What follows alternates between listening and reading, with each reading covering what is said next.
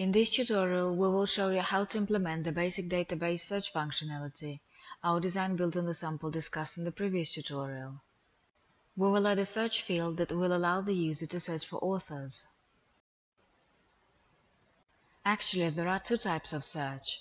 With in-memory or quick search, all records are loaded into memory once and searched in memory immediately as you type.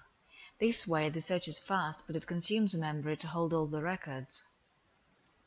We used a similar approach when we set up the genre filtering functionality. To be able to see books of a particular genre, we control the visibility of repeating rows and fill the data within the app itself without the need to go back to the database. Database search is executed by the database itself and returns only records found. This method is slower, but it consumes memory only for searched records.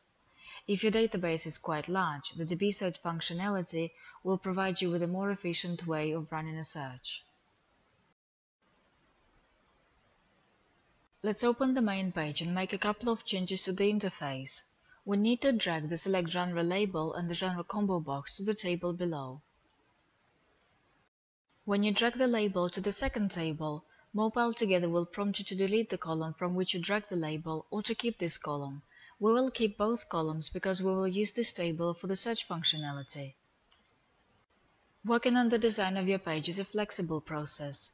When we drag the combo box to the table below, the third column in this table will be created automatically, but make sure to drop the control at the right location. The next step is to set the first column to wrap content. Drag the label control to the empty table and name the label Search. Then drag the Edit field control to the second cell. Now we need to create a new attribute in the persistent tree.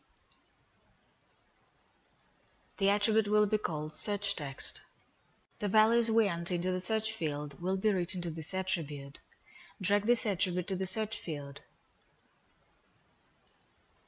This way we link the attribute to the search field. The next step is to add the Find button next to the search field. Let's set up an action for this button.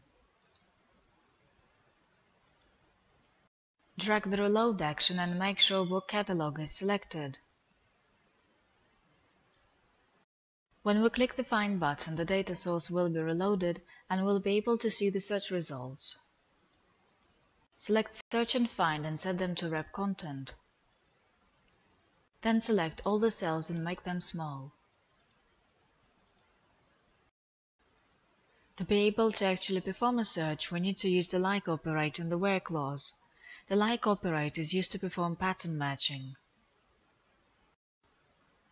Open the Add Page Source dialog box of the data source. Then add a where statement. Select the author name column and the like operator. Click the XPath button and write the following expression. The like operator is often used with wildcards to match a particular pattern.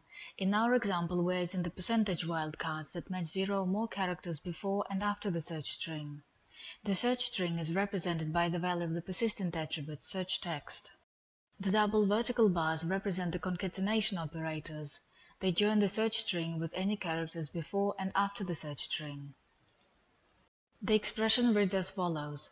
Retrieve all the records in which the value in the author name column starts with any characters, followed by the search string and ends with any characters.